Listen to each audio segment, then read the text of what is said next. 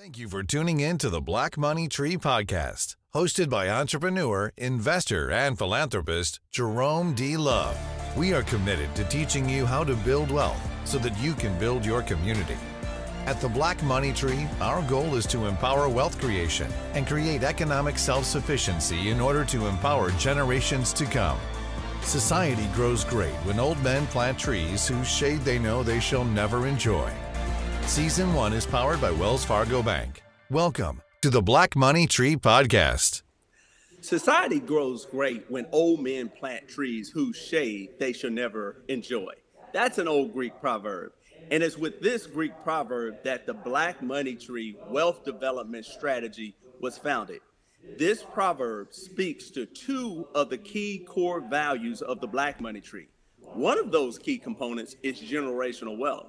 The second one is directed efforts. If the Black community is going to grow and build sustainable wealth and to make it a more sustainable community, there have to be systematic, targeted efforts that's designed to help individuals in the future. Today, in order to talk about generational wealth and targeted efforts, I'm really excited. We have today with us the new owners of JET and EBONY magazine. So I'm excited to welcome Miss Eden Bridgeman-Sklenar, chairwoman of EBONY JET magazine. Welcome to the Black Money Tree, Eden. Hi, thank you for having me. Honored to speak with you today. Now, 75 years EBONY has been in existence. John Johnson founded the company in 1945. To me, that's the epitome of generational wealth. He had a vision in 1945, and 75 years later, that mission, that vision is still coming to pass. How does it make you feel to step into such a rich legacy? Honestly, I don't think it's set in at all, to be perfectly honest. And we took over in January of this year. So just not even a full year as new owners. And you know, it's one of those that you feel humbled by the opportunity. I don't think there's an individual walking around that doesn't know the name EBONY, doesn't know the name JET, and have an amazing story to tell on how those publications transformed their life or was instrumental in something for their family. So for my family to now be the owners, it truly is a humbling experience. Now, you talked a little bit about your family and the target. What we're going to really focus on this episode is really more about generational wealth. Your dad was hugely successful. Now, he's not a household name, but if you Google him, Junior Brigeman is up there with Magic and Jordan and LeBron in terms of the top wealthiest NBA players of all time. So there have to be some jewels, some nuggets that he provided growing up. Tell us some of the things that you observed in terms of growing up, watching him build his empire, and some of the things that he's taught you. Well, I can say that he didn't build his empire alone. First, it took my parents as a joint unit. Each had to understand their perspective role within creating generational wealth for their family. So as my father, yes, may be the one that most people want to recognize, I always like to make sure that my mom gets equal recognition. There had to be someone else at home holding things down, and she's the CEO of the Bridgeman team. He may be the founder and owner and runs the outward business, but she took care of everything possible in order to allow my father to go off and do what he needed to do from a business standpoint. So first, for them, it was seeing that unit, seeing two individuals working together collectively. It's what my husband and I have shared as we entered into our union.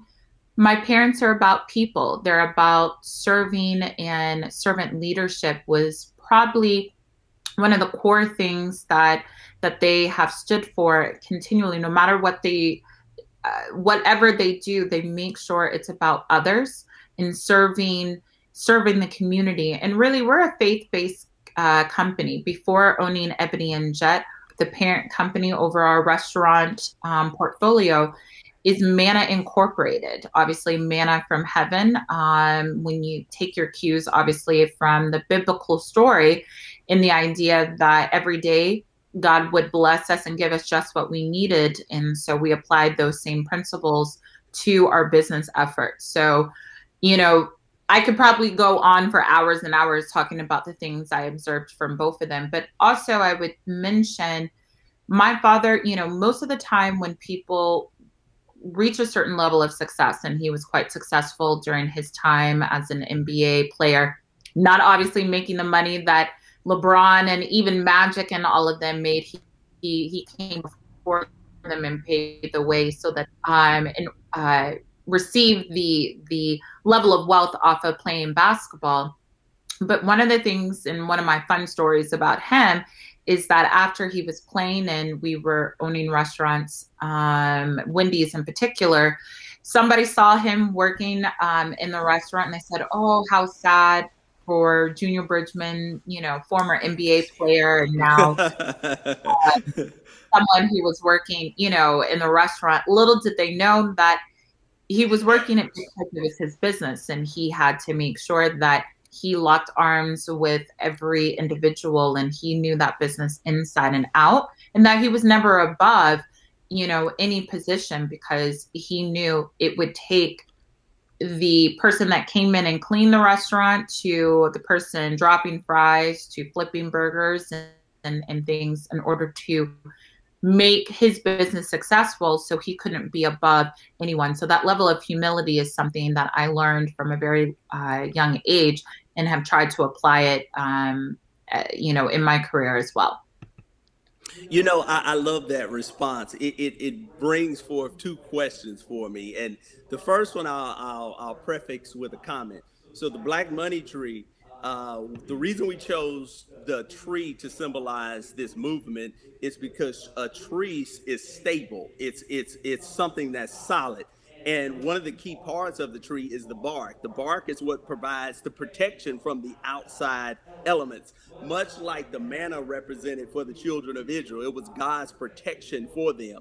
And it's our belief that in order for us to be able to build a strong Black community that's self-sustaining, that's not sitting back and waiting for someone else to come rescue it, we have to be able to create wealth.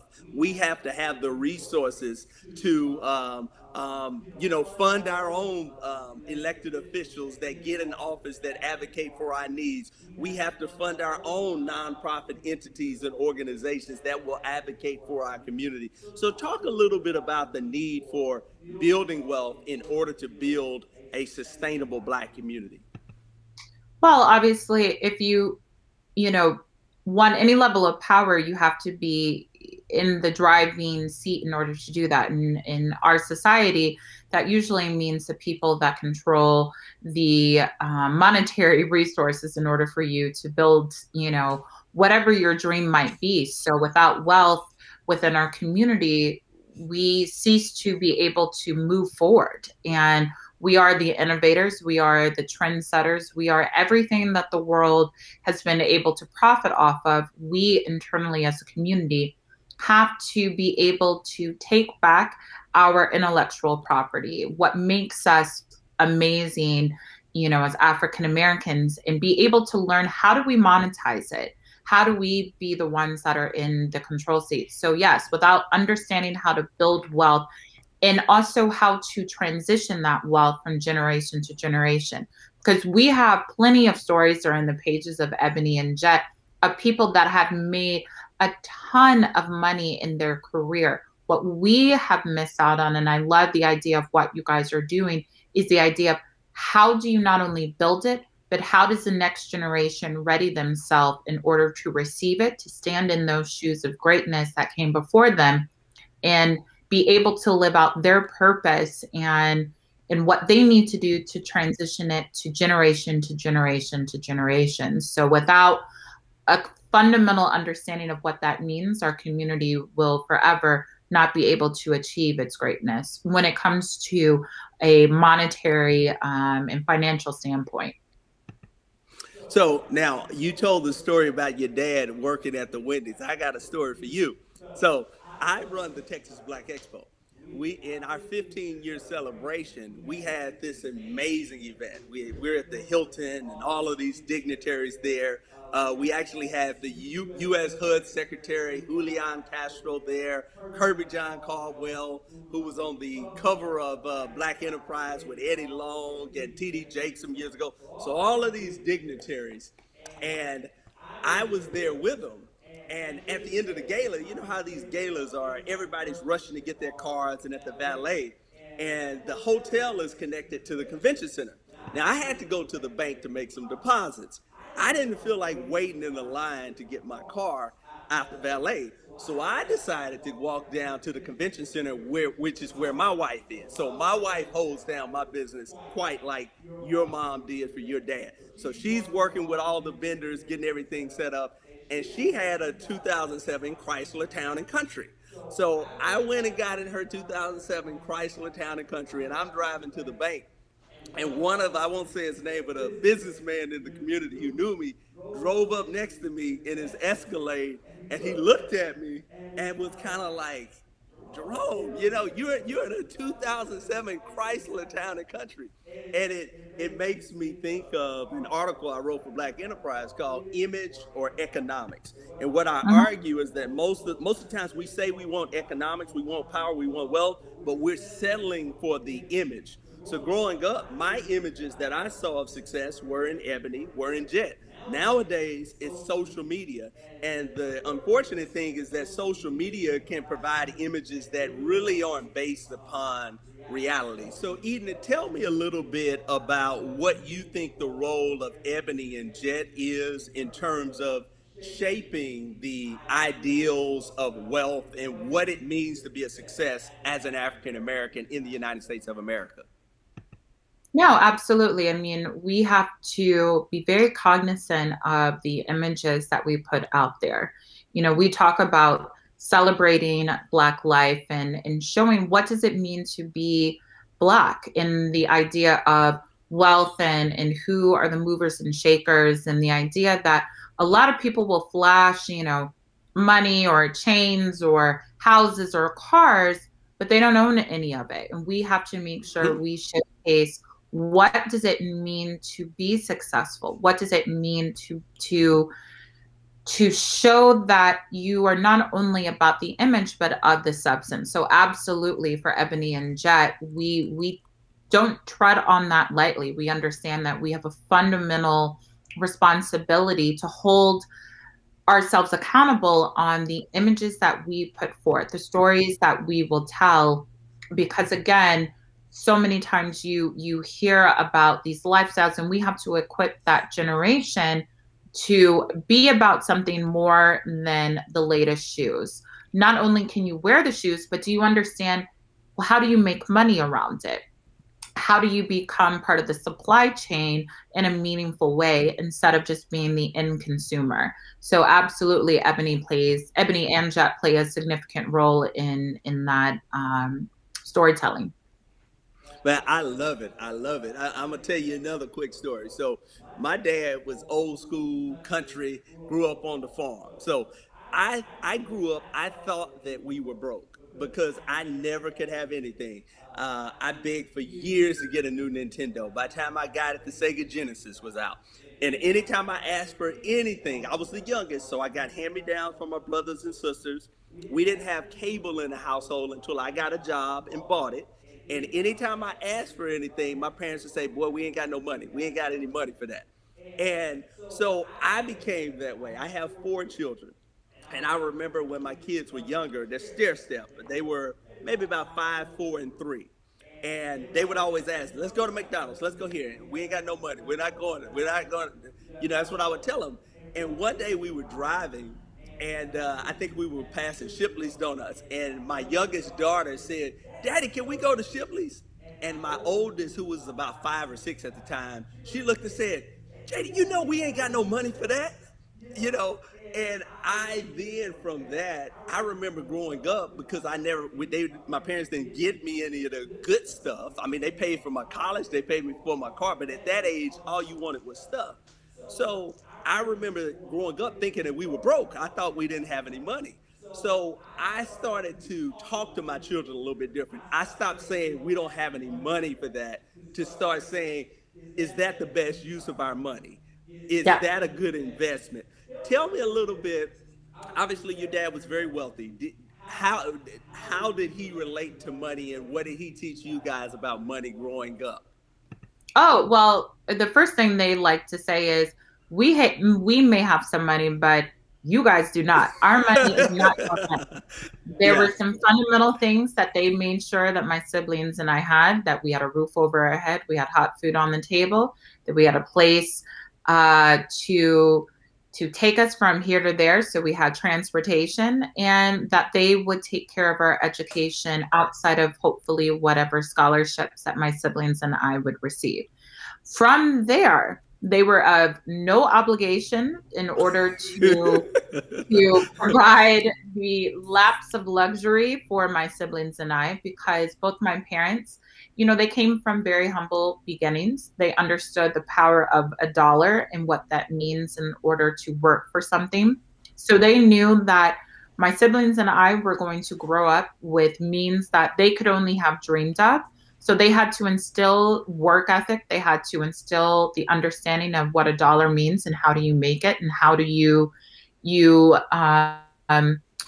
build a sense of understanding of what money really is, and how do you, when it's in your hands, what is the responsibilities that come with it. So no, my siblings and I, we talk about it all the time about how we didn't rock the latest anything. My oldest brother, he was driving in the mid 1990s, and his first car was from the 80s. So that lets you know that we weren't the kids on the block that you were running to their house because they always had the latest. Now, yes, did they afford us opportunities that, because of their success, we were able to enjoy? Absolutely. But my parents made sure that we really understood the blessings and where our blessings came from. That yes, even with hard work and such, it was God blessing our family and being able to see prayers being answered, not just from them, but generations before living out through us. So we had a responsibility to understand what that meant and to carry that same level of humility and understanding of our blessings from above. No, I think that's so good. That's so good. I mean, your dad seems a lot like my dad. They made it very clear that they put a roof over my head, clothes on my back, and they didn't owe me anything else. So let's shift back a little bit to EBONY JET. Now, I grew up looking at magazines, looking at EBONY, looking at JET. I think many in your generation and younger tend to view magazines, newspapers as for old people. So there really has to be a different way of branding and shifting. How is EBONY and JET going to tackle that to really bring this new generation into what EBONY and JET is doing? First, obviously, it's making sure that we lead from a technological standpoint. The idea of people are able to consume brands across various different mediums these days. So we had to make sure that we are positioning EBONY and JET to be leaders in the technology standpoint, that you're able to see the brand also in a way never before. The idea that I'm wearing EBONY, before it was just you would get the magazine and that would be it. But the idea of being able to wear it, to consume it, from film to other types of content. I mean, EBONY has the opportunity, and so does JET, although we'll launch JET next year. We first started with EBONY. But EBONY has the opportunity to live and breathe in spaces and industries like never before. And that's what we're most excited for, that we don't just have to be a magazine. We can be anything because the brand is that strong and people are looking to consume it in ways that the Johnson family weren't able to transition the brand to be, or the technology and the opportunities just weren't there at the time.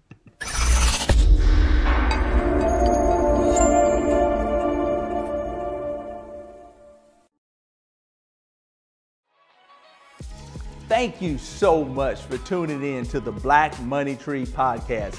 Don't forget to like and share this video. And if you want more content like this, follow us on Instagram, Facebook, and Twitter. We'll see you next time.